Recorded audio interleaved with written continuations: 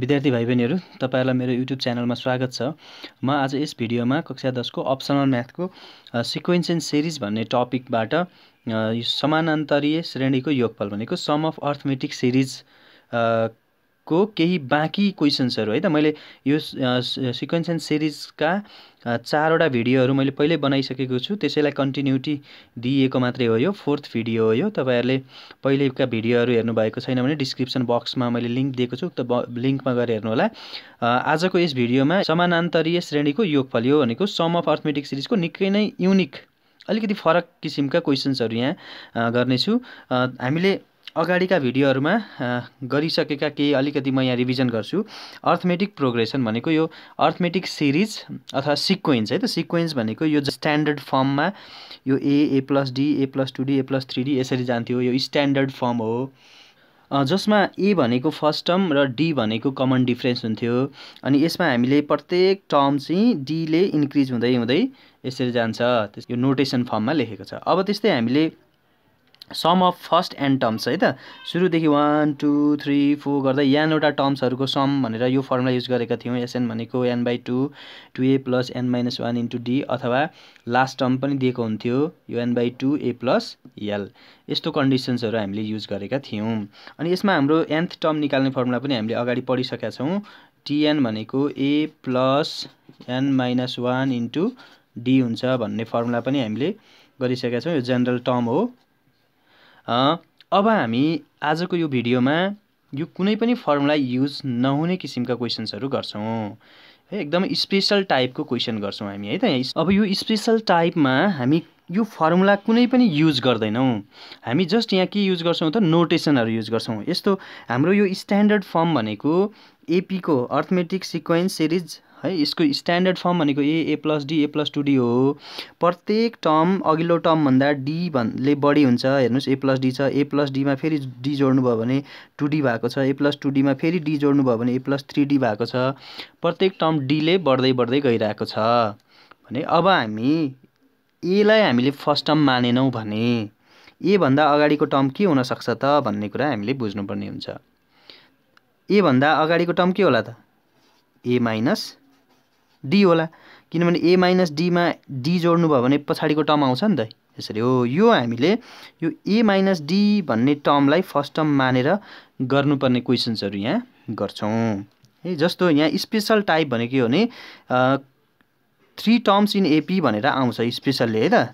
3 terms in AP भनेर आयो भने म अहिले यहाँ क्वेशनमा प्रत्येक क्वेशनमा यहाँ कसरी आउँछ, कसरी क्वेशन्सहरु सोध्न सक्छ म त्यो सबै बुझाउँछु।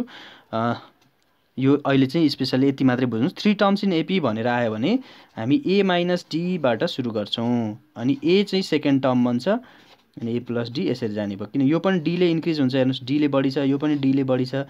प्याटर्न त त्यस्तै गरी जाने हो। तर हाम्रो स्पेशल टाइपको क्वेशन भएको भएर आजको यो भिडियोमा गर्नुपर्ने क्वेशन स्पेशल टाइप भएको भएर यहाँनिर यो सपोज गर्ने गर्छौं है। 3 वटा टर्म भनेको 3 वटा पदहरु। त्यसकारण भाइ बहिनीहरु आजको यो भिडियो अति नै महत्त्वपूर्ण छ। तपाईहरुले मलाई फर्मुला आइहाल्छ म गर्न जानिहाल्छु भन्ने सोच राख्नु भएको छ भने यसका कतिपय क्वेशन्सहरुले तपाईहरुलाई झुक्याउन सक्छ। आज त्यस्तै झुक्याउने खालका क्वेशन र अति महत्त्वपूर्ण क्वेशन्सहरु यो भिडियोमा ल्याएको छु। भिडियो अन्तसम्म हेर्नु होला। जस्तो ल क्वेशन हेरौं है त। क्वेशन हेरौं। क्वेशन छ एउटा समानान्तरीय श्रेणीका 3 वटा पदहरुको योगफल 21 छ र तिनीहरुको गुणनफल 280 भए ती पदहरु पत्ता लगाउनुहोस् भनेको छ है। समानान्तरीय श्रेणीको कुरा गरेको छ थाहा भइहाल्यो। 3 वटा पदहरुको योगफल 3 वटा पद अघि जान यी 3 वटै पदको 3 टर्म्स भनेको के हो त 3 वटा पद। 3 वटा पद हो। जस्तो यिनीहरुको योगफल चाहिँ 21 र तिनीहरुको गुणनफल चाहिँ तिनीहरु भनेको त्यही 3 वटा पदहरुलाई भनेको गुणनफल 280 भए पदहरु निकाल्नुस् भनेको चाहिँ the some of 3 terms. The some of कसको त 3 terms of an AP is 21 and their product is 280। There भनेको कसलाई भनेको त त्यही 3 वटा टर्महरुलाई नै भनेको। अनि फाइन्ड द टर्म्स। यो एकदम स्पेशल टाइपको क्वेशन हो। यो क्वेशन गर्नलाई हामीले अब यो सपोज गर्नुपर्ने हुन्छ। यो सपोज गरियो भने निकै नै सजिलोसँग यो यसको आन्सर आउँछ। त्यसो भए अब हामीले यहाँ हेरौं त यसको सोलुसनमा निकै सजिलो छ हेर्नुस्, यहाँ फर्मुला युज गरिराख्नु पर्दैन। अब यसमा अर्को कुरा मैले यहाँ भन्न छुटाएँ, तपाईहरुले कुन कन्डिसनमा सपोज गर्ने त भन्ने कुरा हुन्छ। कहिलेकाहीँ यो तीनवटा पद देख्ने बित्तिकै सपोज गर्ने हैन, कहिलेकाहीँ फर्मुला लाउनु पर्ने हुन्छ। यदि तपाईहरुको क्वेशनमा पुरै क्वेशन भरि नै त्यही तीनवटा टर्महरुकै कुरा गरेको छ भने मात्रै सपोज गर्ने हो। जस्तो यहाँनिर तीनवटा पदहरुको योगफल यति अनि 5 वटा पदहरुको योगफल यति भन्यो भने चाहिँ सूत्र लाउनु पर्ने हुन्छ है त। फेरि some of 3 terms of AP is 21, some of first 5 terms भनेर आउने बित्तिकै अब फर्मुला युज गर्नुपर्ने हुन्छ। यहाँ त क्वेशन भरि नै 3 टर्म्ससँग रिलेटेड भएको भएर मात्रै सपोज गर्छौं। यहाँनिर के गर्यौं त, मान्नु पर्यो है, let the 3 terms in AP be A minus D, A and A plus D, यसरी सपोज गर्नु पर्यो। अब यहाँ त दुईटा कन्डिसन छ। पहिला चाहिँ योगफल 21 छ भनेको सम चाहिँ 21 भनेको छ। अब फर्स्ट कन्डिसन, नाउ फर्स्ट कन्डिसनमा हाम्रो के दिएको छ त, सम चाहिँ 21 भनेको तिनीहरुको सम भनेको A minus D plus A plus A plus D, यो तीनवटै टर्महरुको सम भनेको एड गर्नु पर्यो। एड गर्दाखेरि कति हुन्छ त, 21 हुन्छ भनेको छ। अब यहाँबाट सल्भ गरौँ। A minus D plus A plus D equals to 21 भयो। यहाँनिर D क्यान्सल हुन्छ, A 3A इक्वल्स टु 21 भयो। अनि यो A उता जाँदाखेरि A को भ्यालु कति आउँछ त, 7। यसरी हाम्रो A को भ्यालु सुरुमै निस्क्यो। एन्ड सेकेन्ड कन्डिसन हेरौँ है त। सेकेन्ड कन्डिसनमा के भनेको छ क्वेशनले, तिनीहरुको गुणनफल 280 भनेको their product is 280, A minus D into A plus D भनेको यो तीनटै टर्म्सहरुलाई मल्टिप्लाई गर्दा 280 भनेको। यहाँनिर A को भ्यालु 7 राख्दा पनि हुन्छ, 7 minus D अनि into 7 plus D equals to 280। यहाँ यो र यो मल्टिप्लाई गरिदिउँ है त। 7 minus D 7 plus D भनेको 7 स्क्वायर minus D स्क्वायर हुन्छ। अनि यो 7 यता डिभाइड गर्न लग्यौं भने यहाँ डिभाइड हुँदो रहेछ, अलि सजिलो हुने भयो है त। यसमा के भयो त, अब 49 minus D square equals to 40 भयो। अनि यो D स्क्वायर को भ्यालु हुन्छ, यहाँ सल्भ गर्नुभयो भने यहाँ 9 आउँछ। अनि यहाँबाट D को भ्यालु आउँछ √9 अनि प्लस माइनस 3। यसरी A को भ्यालु पनि निस्क्यो, D को भ्यालु पनि निस्क्यो। अब हामीले यसको कन्क्लुजन लेख्ने, when D को त दुईटा भ्यालु निस्केको छ, त्यसकारण हामीले दुईटा आन्सर निकाल्नु पर्ने हुन्छ। when D A equals to 7 and D equals to 3, then the 3 terms are के हुन्छ यहाँ राखौं त, तीनटा टर्म त यिनीहरु हो। सिधै कन्क्लुजन, A minus D भनेको 7 र 3 राख्नु पर्यो।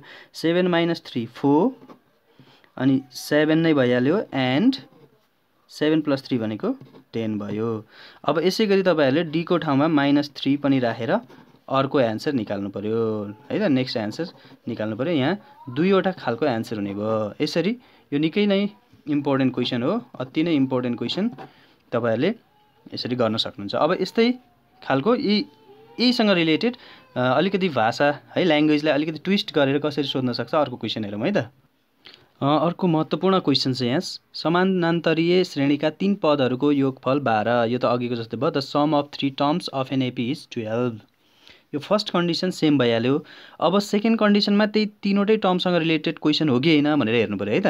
तिनीहरुको वर्गहरुको योगफल भनेको the some of there squares is 56 भनेको सेकेन्ड कन्डिसनमा पनि त्यही तीनवटै टर्मसँग रिलेटेड कन्डिसन रहेछ भनेको पुरै क्वेशन भरि हाम्रो तीनवटा टर्मसँग रिलेटेड रहेछ भने अब यहाँ पनि हामीले सपोज गर्नुपर्छ है भनेर बुझ्नु पर्यो।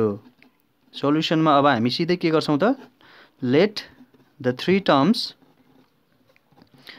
Terms of an AP be के भयो त, A minus D, A and A plus D, यसरी हामीले सपोज गर्नु पर्यो। नाउ अब हाम्रो यहाँ दुईटा कन्डिसन छन्। फर्स्ट कन्डिसनमा के दिएको छ,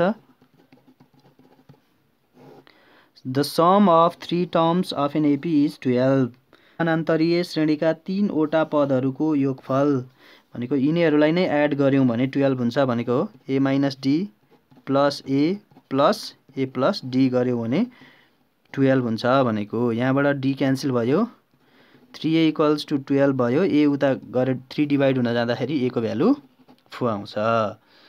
अब यति भइसकेपछि हाम्रो एन्ड सेकेन्ड कन्डिसन हेरौँ है त। सेकेन्ड कन्डिसनमा हाम्रो के दिएको छ भन्दा तिनीहरूको वर्गहरूको योग some of there square, some गर्ने भनेको छ, प्लस गर्ने भनेको केलाई त देयर स्क्वायर, तिनीहरूको स्क्वायर्सलाई, तिनीहरूको वर्गहरूको सम भनेको यिनीहरूको वर्ग भनेको के त a - d को वर्ग भनेको a - d को स्क्वायर भयो, स्क्वायर a भनेको a को स्क्वायर भयो, अनि a + d भनेको a + d को स्क्वायर भयो। सम गरियो, कसलाई सम गर्ने त देयर स्क्वायर, प्रत्येकको स्क्वायरहरूको सम गर्दाखेरि कति आउँछ भनेको 56 आउँछ भनेको छ। यसरी हाम्रो कन्डिसन आयो। 4 - d square plus 4 square, a को भ्यालु हामीले यहाँ निकालिसकेका छौँ, त्यसकारण यहाँ पुट गर्दैछौँ।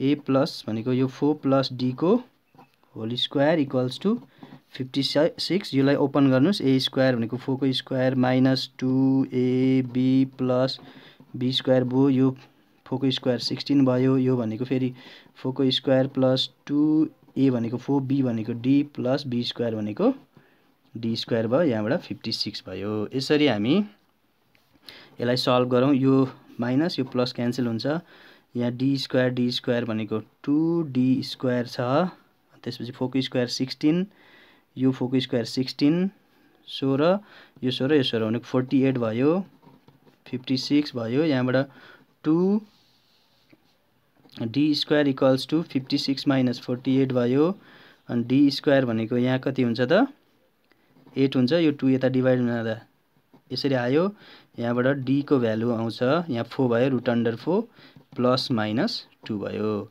अब फेरि यहाँ d को भ्यालु र यो भनेको d को भ्यालु भयो, a को भ्यालु आयो, सेम एक्जाम्पल 1 को जस्तै गरी a को भ्यालु 4 र d को भ्यालु 2 हुँदाखेरि टर्म्सहरू के हुन्छन् कन्क्लुजन लेख्नुहोस्। फेरि a को भ्यालु 4 र d को भ्यालु -2 हुँदा कति हुन्छन् यसरी कन्क्लुजन लेख्नुहोस्।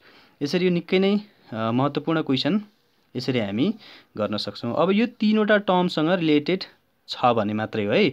अब कन्डिसन सेकेन्डमा अर्कै कन्डिसन छ भने फेरि यो सपोज गर्न पाइँदैन, मैले भनिसकेको छु, एकदमै केयरफुल हुनु होला तपाईँहरू। यसरी भाइ बहिनीहरू आजको यो भिडियोमा एकदमै फरक खालको क्वेसन हामीले गरेका छौँ। भाइ बहिनीहरूलाई यो भिडियो पक्कै मन पर्यो होला, मन पर्यो भने लाइक, सेयर अनि मेरो युट्युब च्यानललाई सब्सक्राइब गरी नजिकैको बेल आइकन समेत थिच्न नबिर्सनु होला, ताकि मेरो आगामी अब हाम्रो ज्योमेट्रिक सिरिजमा म जाँदैछु। यो ज्योमेट्रिक सिरिजका क्वेसन्सहरूलाई पनि यसरी नै मैले बुझाउँदै भिडियोहरू हाल्दै जानेछु। तपाईँहरूले उक्त भिडियोहरू नछुटाइ हेर्नको लागि सब्सक्राइब चाहिँ गर्नु होला है त भन्दै आजलाई बिदा हुन्छु। हस्त, धन्यवाद।